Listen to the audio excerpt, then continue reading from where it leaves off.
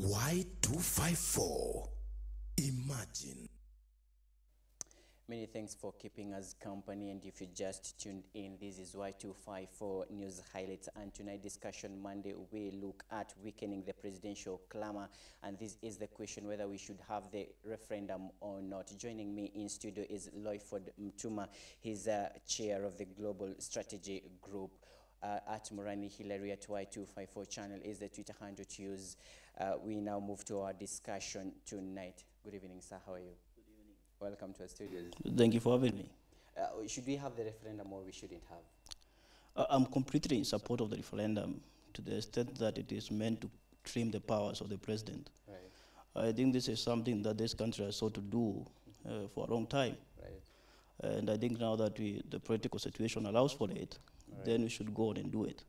So a cross-section of politicians are calling for the national referendum to create an expanded and executive, which is sort of to get rid of these problems that we have. Do you think changing law would end Kenya's cycle of political violence? It is going to assist, and I say this in a very guarded way.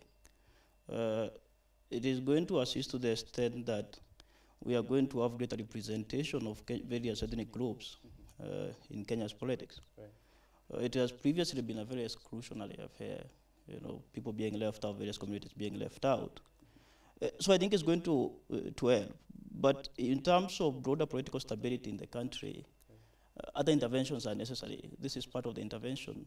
Institutional mechanisms have their own limits in terms of resolving the problems of society, especially when problems are more structural in nature. But I believe the referendum is one step towards that direction, especially in the way it has been, cast.